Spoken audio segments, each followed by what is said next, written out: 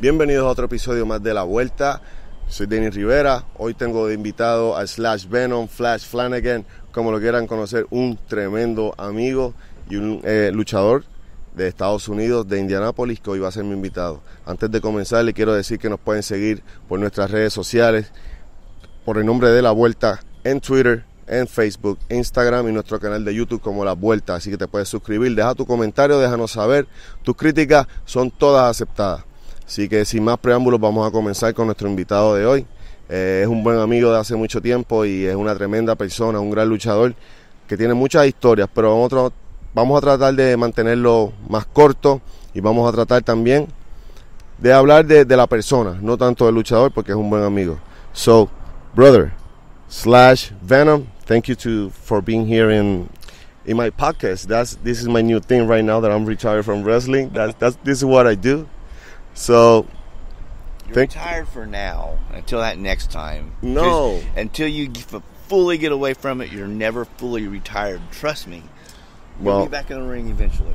No, I don't think so. But hey, this is my podcast, man. I'm supposed to interview you. I'll do the questions, not you. So behave, man. Behave. Hey, first of all, everybody knows you here in Puerto Rico, you know, for your wrestling days in IWA back in the days, back in the late 90s, early 2000s. The crazy stuff you did in the ring, the famous balcony throw with Ricky in the match, you know, all those stuff. But people know that about him, and that's cool because that's why he worked in this business to entertain you guys and to give you moments that you never forget. But the person, man, behind all that craziness, the person, you know, behind all that, who is Slash Venom? Who is Flash Flanagan? Who is the guy from Indiana? Who is he? Well, when I grew up, I was going to the shows and everything. I'd go to WWF and NWA, WCW, and every time I'd go to a show, I always wanted to be a pro wrestler. And it was like sitting in the crowd watching. I always wanted to say, when I became a wrestler, wanted to make sure everyone that bought a ticket, at least if they didn't like the show, that when they watched me, they felt like they at least got their money's worth. So I always went out there. Then you could see times I'd come to a show and I'd hurting and everything, but when the bell time came, it was like, it's ready to go. It's ready to go. They bought a ticket, and I always want to make sure they got their money's worth, and I hope I gave you guys your money's worth. Okay, we know that because all of us start in this business because we were fans. We saw it as a kid, and we said, "Damn, that's fucking cool. I want to do that. That's great. You know, I want to do that." Okay, but when you decide to get inside this business, what was your first school? Who taught you your first moves? When I got started, there was a local guy, local wrestler in Indianapolis area. He wrestled as Quicksilver, and then he brought Rip Rogers in, and then Rip tortured me. He beat me to death. Rip Rogers, have a great run here in Puerto Rico, and used to be. I think he used to do commentary too in some shows, and he used to be a great fucking heel. I remember, you know, his big mullet and stuff. Look. Cool stuff back in the day. Continue, please. But he tortured me, and it was just basically because I was 175 pounds when I started. All right. I was in high school, and he tortured me, and it was basically because I was so small. It was to see if I really wanted to be, if I was either going to stick with it or quit. And all right. He chopped me, and it was like I was blistered from one side of my other. I was purple and bleeding, split open, and I showed up the next day, and he was like, "Well, I guess you want to be a pro wrestler because a lot of guys you give them everyone's it's all fake, and that's the worst thing I hate because you know how it is being chopped. You know, just a chop. And he's like, "God, it hurts. Yeah. Running the ropes when you're starting out, it hurts. It hurts, and business isn't made for everybody. Guys think, I can go out there and do that. I'm like, yeah, all right, just get in here, and I'll just have you run the ropes for a little while, and then see you feel the next day. And it's like you say, but a lot of guys nowadays, in Puerto Rico, sadly, and United States, a lot of places, they think that they can do this, and they just maybe they bought a ring and they kept some gear and they start doing stuff. It looks awful, and I hate that because it kills our business that we love, that we learn from good people that earn their respect in this business. And see this guy sometimes, it makes you mad in some way. Well, then a lot of guys, unless you're a WWF a big star there, they like I had a developmental deal, and they don't realize like a lot of guys I help train and give them advice and help out. And then it's like now I try to help out with the younger guys and give them advice. Hey, this and this, you might try this or try that. And they look at you like, well, what do you know? And I think about it, man, is the guys just don't respect the business like the way I was brought in. And I know how I was brought in is like you respect it, like the guys that have been around you, respect them. They may not have got their break. Yeah. But there are guys that are very talented, that are really good, that you don't know of. And you sit there and you're like, man, this guy knows what he's doing. Brad Armstrong was one of the best wrestlers ever. And he never really got that big break. But you ask anyone that knows the wrestling business, Brad Armstrong was one of the best. So, after, all this training, you've been doing little shows like everybody's starting, little shows, little cars, here and there. But you got your big break from the development place in OVW, right? No, Jim Cornette. Jim Cornette. Ricky Morton and Tracy Smothers had been pitching my name to him for a while. And but used to be Flash Flanagan in those days. And in the States, Flash Flanagan, Slash in Puerto Rico. Slash in Puerto Rico. But we're going to talk about that later. But Cornette called me up. They were doing the Super Bowl wrestling show. And they had The Undertaker, and this is when Kane was Unabomb. And Shawn Michaels was there wrestling Buddy Landell, and I'd wrestled the Headbangers a lot, but he needed a match for them. And from what I've heard, the Steiners were supposed to come in, but they ended up something fell through, and he needed a replacement. So he gave me a call on short notice, and he was like, "Hey, I got a spot here for you. I've heard good things about you. Could you make it?" I'm like, "Yeah, I'll be there." This is my first break in the wrestling business, so I started up at Smoky Mountain at their Super Bowl wrestling show, and that was in like 95. And I'd only been in the business about 3 years at the time. So so I got in there, and Cornette liked me. And then he didn't have a spot, though, full-time. And I'd call him up, "Hey, you got anything?" And he'd bring me in occasionally. And then he brought me in full-time in November that year. And I was like, oh, this is great. So he built me up. I started out on TV wrestling Tommy Rich. Wow. And so how is to work with such a great mind of wrestling, such a historian of wrestling like Cornette? Because I'm a great fan of his. I listen to his podcast like every fucking week, like 2-3 times a week. And he's he got so many stories. He knows he knows so much about this business. He loves and respects this business so much. Well, if you would go out there and you do something stupid, and he would explain to you, don't do this, don't do that. And then if you ask questions, hey, what do you think about this? And it wasn't right, he would explain, no, you go from this point to this point, blah, blah, blah. That's the intelligent part of it. Because I'm telling you, don't do it, but I'm at the same time, I'm telling you, like, don't do it because of this and this and this. I'm telling you the do and don'ts and the reasons why you shouldn't do that. And but you would learn. Yeah, and that's the way to. Then if you made mistakes, he'd help you out. It's like with Rip. Rip is the same way, and guys would tell me when I was younger, like, "Oh, you do this, you're going to feel it later. Your knees are going to be messed up and all that." And now I am feeling it. We all know. I'm cloning in that bus too. Give me a ride in there. The one person you cannot beat is Father Time, because he beats you every time. But got in there with Smoky Mountain, and then once the things were going good, it was like out of nowhere, I get the phone call they were shutting down. And I went through a hard time there for a little bit, but then a few months later, I started up full time with USWA, and it was like got in there, and the Rock was there. He was getting ready to finish up and start full time. Which state was that? Oh man, it was USWA? What territory? What part USWA was in, I was Memphis, Nashville, Louisville, Evansville, and then you do spot shows in Arkansas, Mississippi, and stuff like that. All right. And I was doing Nashville and Louisville at the time. Just like Mid-South, right? Yeah. Mid-South. So I was just doing those shows. And then when The Rock was finishing up, I came in and replaced him full-time. And his last day was my first day doing live television. Because they did live TV every Saturday morning. You do TV that Saturday morning, then you go to Nashville Saturday night. And how do you feel in that day, that big break or one of the biggest breaks? Well, I had known some of the guys. I'd wrestled a bunch of them in some of the local shows around. But so I knew most of the guys there. But getting my foot in the door again, because I knew WWF was still connected with them. They would send guys down. Then I was there for about a year and a half. Then they closed up.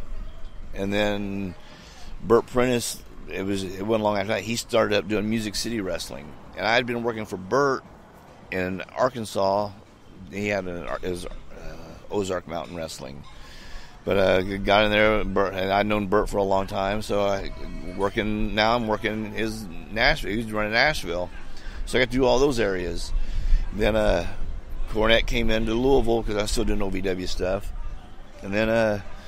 Cornette came to OVW, and that's when they started bringing developmental in, and they had their developmental guys, and there was Rico Constantino, there was John Cena, Batista, Orton, Lesnar. Let's see, did I say Shelton Benjamin? Shelton was there. Yeah. And there was a bunch of talent, but they just weren't harnessed yet. So we were teaching those guys. I mean, there was me, Nick Dinsmore, Rob Conway, Doug Basham, Damaja, who was Danny Basham. He was one of the Bashams. But we were basically teaching these guys. And then, they were green. Yeah, well, some of them had no experience at all. Rico, he'd only had a handful of matches when he got signed. Wow. And Rico was very talented. He won American Gladiators. And he not only did he win the Gladiator, he dominated. I mean... because when Rico got there, I remember watching him as a kid on American Gladiator just go through and whip everyone. He broke Turbo's leg, I think it was Turbo, and I don't know if it was the wrestling, but he just dominated, and he won that. And for some reason, I don't know why, when they brought Rico up, they did not do anything about American Gladiators, talk about American Gladiator thing, and how Rico was good, and I got stuck with Rico when he got started out. And get him going. And I told Cornette, he's good and ready to go. And then after Rico, I got Orton. And I had to develop Orton. Because Cornette asked, he's sitting there. Orton, he had a background because of his father. He maybe nothing, or just he became like green. I want to go in after he deserted the Marines. He came to the business and Dad made the phone call, got him in there. And then Randy, he was a pudgy kid when he got there, but he busted his butt, got himself in shape, and his ass off. Yes, he became one of the best. I mean, he's really good. And how about Lesnar? Lesnar was just a freak. I mean, you looked at Brock, and anatomically, he's a fucking you look at him and you say, okay, Brock Lesnar and Batista, they're going to make a lot of money because they look like $1 million. Yes.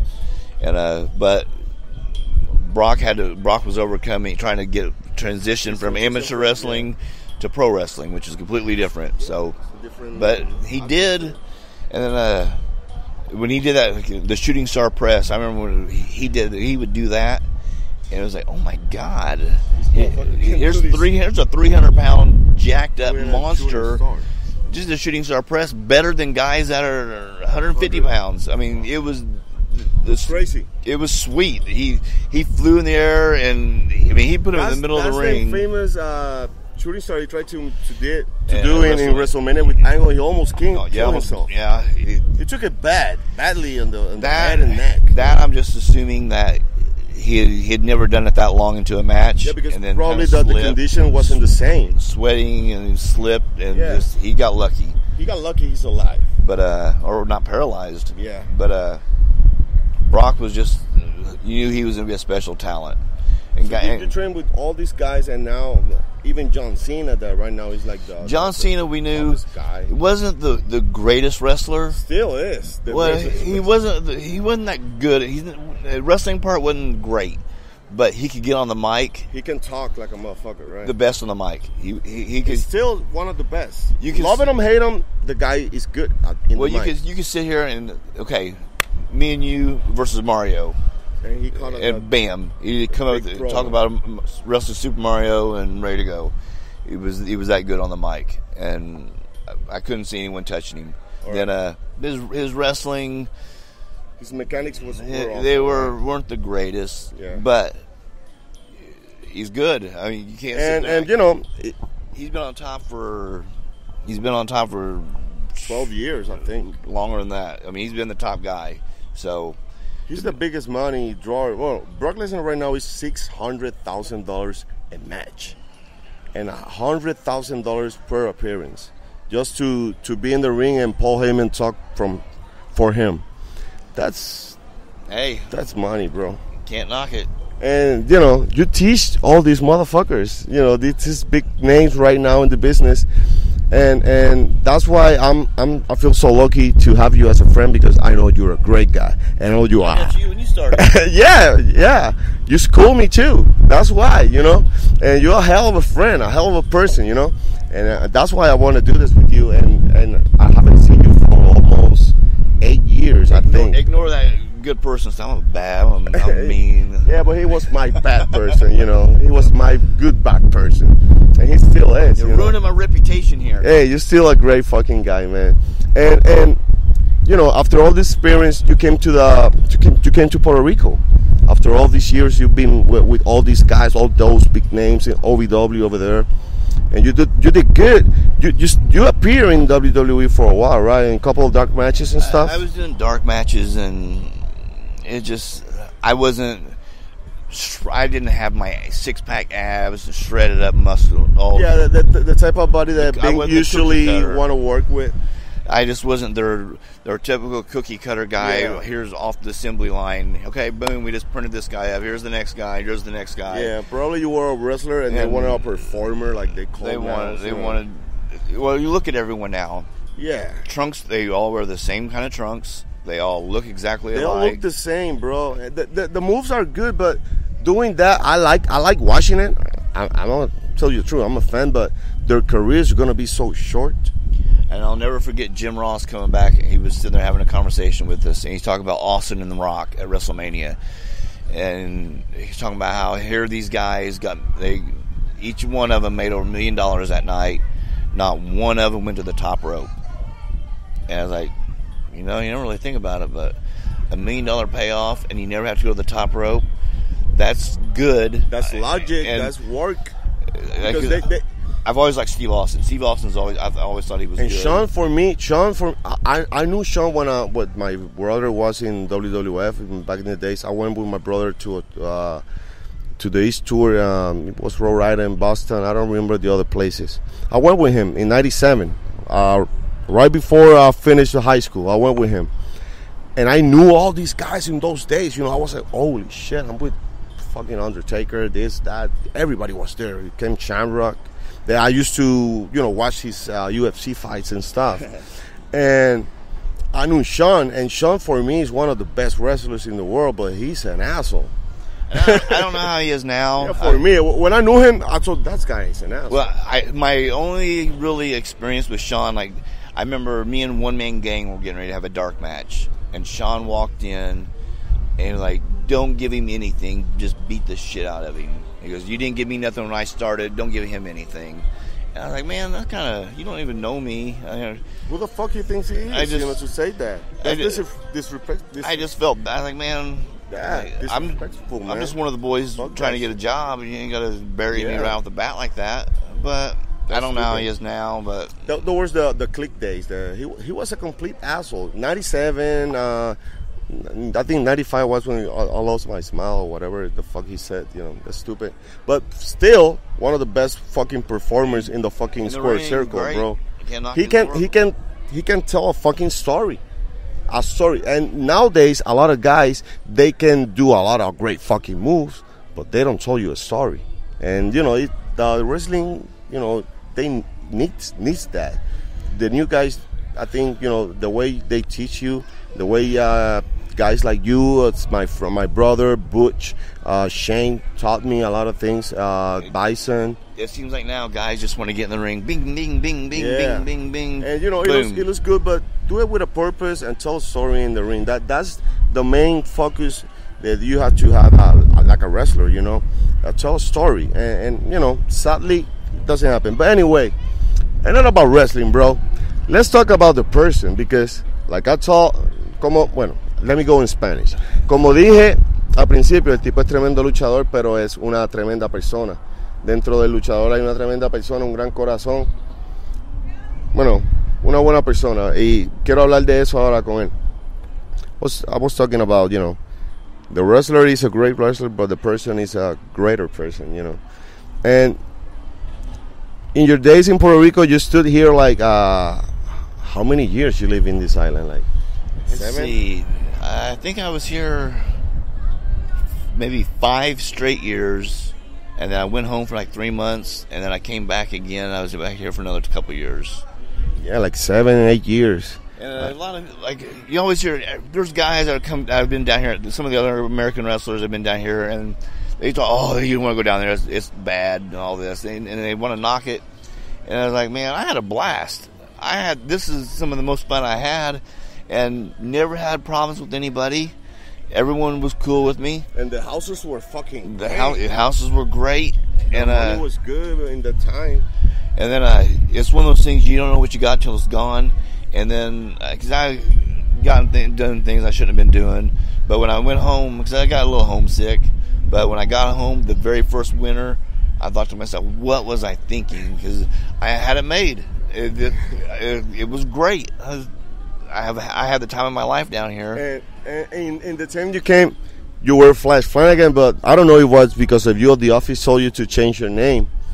And I know this guy is a big fan of comics, and especially Star Wars, especially. But your name has to do a lot with comics. The name that people know here in Puerto Rico. Let me see. If it's true that the Slash Venom, the Venom thing is because of the Spider-Man comic. No.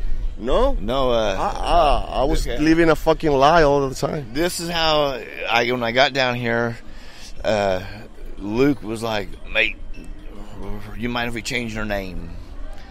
As long as I got a check each week, call me whatever you want to call me. And then he's like, we're going to call you Slash Venom. And I'm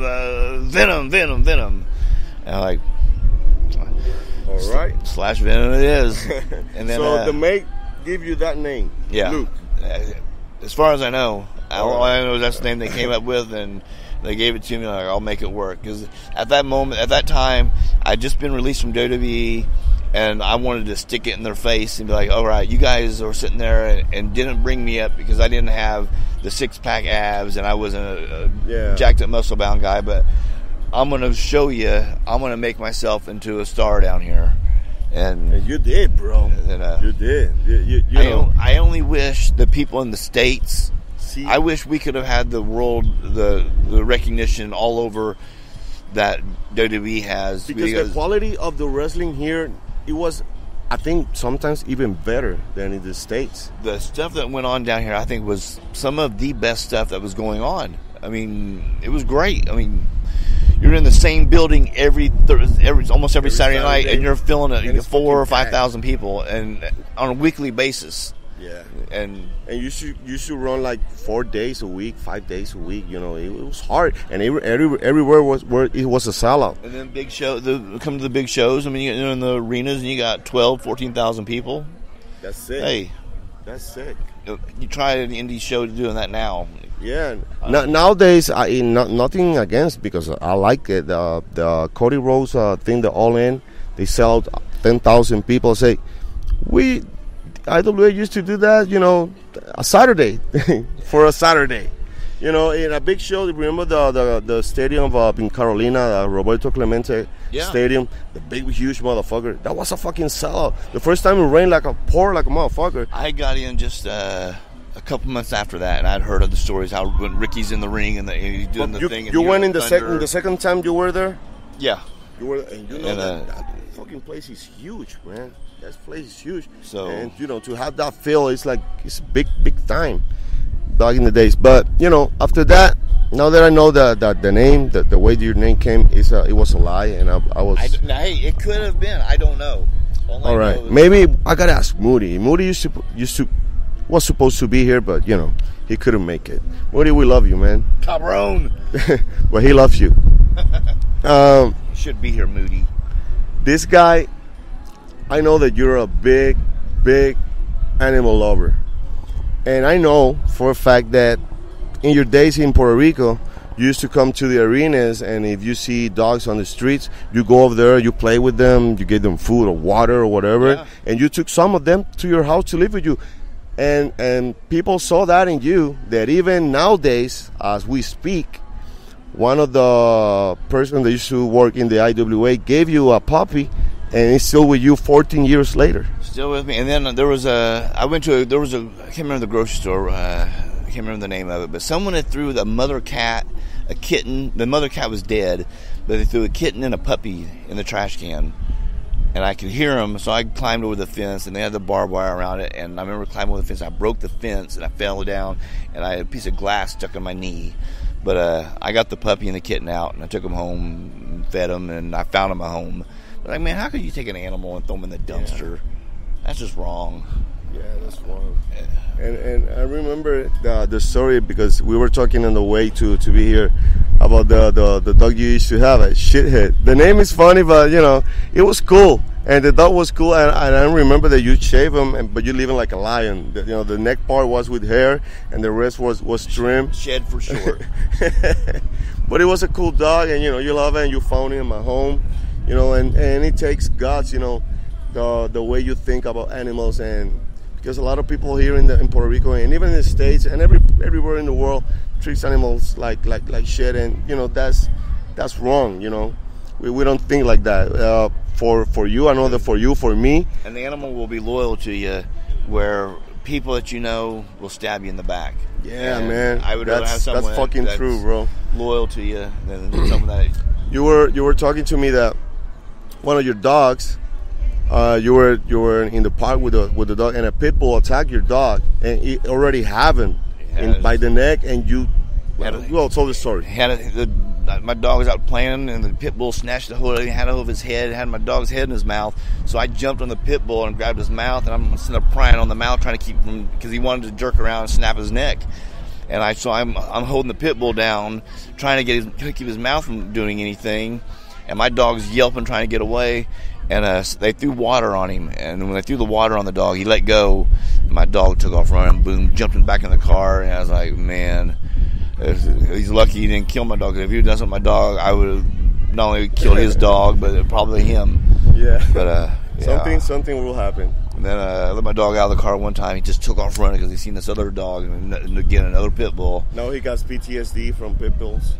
No, he wants to play with the dogs he shouldn't play with. And, okay, he's a player. He likes to play and have fun. He won't play with little dogs. All right. He hates little dogs. He likes big dogs to play. But he'll go jump on a big dog, and it's like. But man, that's so cool about you that you love animals, and you have rescued a lot of animals here in Puerto Rico, and probably in the States you do the same when you have the chance, because it's a great thing to do. Right now I got a big dog near my neighborhood. I always give him water and food, and he sleeps in my fucking front of my house, and he guards all the house, and I pet him and stuff. Hey, bring me some food. Yeah, he always got food, and everybody I see him in the neighborhood, and now like 3 people give him food every fucking day. He eats better than us, bro. And he's loyal. That's cool. I gotta cook for my dog. I put dog food down. You cook for your dog? Yeah, he looks at it like, I'm not eating that, and then I gotta cook him something. Then he'll eat it. But damn. He won't eat dog food. And then dog treats, I can take him to the bank, and they'll give him treats there. He'll gobble them up. I give him treats at home. He just looks at me like, I'm not eating that. But if I take the treats that I bought him, put them in my pocket, go to the bank, and act like I'm pulling them out of the tube, then he, boom, gobbles it down. I don't know what it is. And you're telling me that your dog has heat with your girlfriend. Hates her. Hey, sir. She moved in on his territory. Yeah, and it's like, he don't play that. No. But man, it's such a great time to talk, and thank you for take the time. He's got a show like in an hour, and we're talking here. But that's what friends do, And I'm so glad to see you, to talk to you, that you have been in my podcast, because I know a lot of people, they still remember you, they miss you, they love you. And it's a cool thing, to have great friends in your show. And thank you for accepting, because I'm still retired. I'm gonna keep that way. Even you say the other thing, it feels good, man. You should try someday. It feels great on your body. But anyway, man, Slash, I don't know. Probably, the people wanna talk about the incident of the Ricky when he threw you. And a lot of people ask me that, and I said, like, man, he can't talk about much of that because he don't remember. But trying to give me your glimpse of that. When I got thrown off the balcony, I actually thought I went through the table. I thought I went through the table, and I had no idea what went on after that. And then after I watched it on video, I was like, oh my God! When you woke up, you were in the locker room when you woke up? No, I woke up out there. I think, because I can remember going through the hallway. Your eyes, but you didn't woke up. You were not out. Well, I was out, but you were concussed, bro. When I came to, when I walked back in the locker room, I thought I was fine. But when I went to the hospital, they checked me out, and you're fine. And because if you watch it slowly, you see I landed on my head. Yeah, literally. And then, good thing I landed on that thing. Hey. Some question I remember. Have you ever worked in Japan? No. No? No. You ever wish to work in Japan? No. No? You don't like Japan? That was my dream. I always wanted to go to Japan. That was my all I ever wanted to do was either work for WWE or WCW. I wanted to wrestle WWE. I did, but one of those things. To me, it's their loss. Yeah, and it's true, man. You're still a great talent, still a great person, and now you're here again in Puerto Rico. It's great to have you here. I know a lot of people love you and still remember you. It's nice to be somewhere where they respect you than be somewhere where they're stabbing you in the back every minute. Yeah. So. Yeah, that's fucking true, man. It's fucking true. And, man, thank you for being my guest today. Hey, thanks for having me. I hope you have a fucking good match today. You turn the house down like you always do. And, I'll see you in the next one. I know we're going to see you in the island once again a couple of times. I hope for it. Hope more than a couple times. Bro, thank you for being here. Man, gracias por estar viendo nuestro programa. Saben que nos pueden ver por nuestra aplicación de Apple, de podcast, en iHeartRadio también. Nos pueden suscribir a nuestro canal en YouTube, gracias a Glatzy Bailetti. Esto ha sido un episodio más de La Vuelta con mi amigo Flash Flanagan, aka Slash fucking Venom, el hombre de goma. Esto es un episodio más, ya saben, La Vuelta PR, se pueden suscribir. Hasta la próxima y muchas gracias. Tú no ves que aquí el gallo soy yo.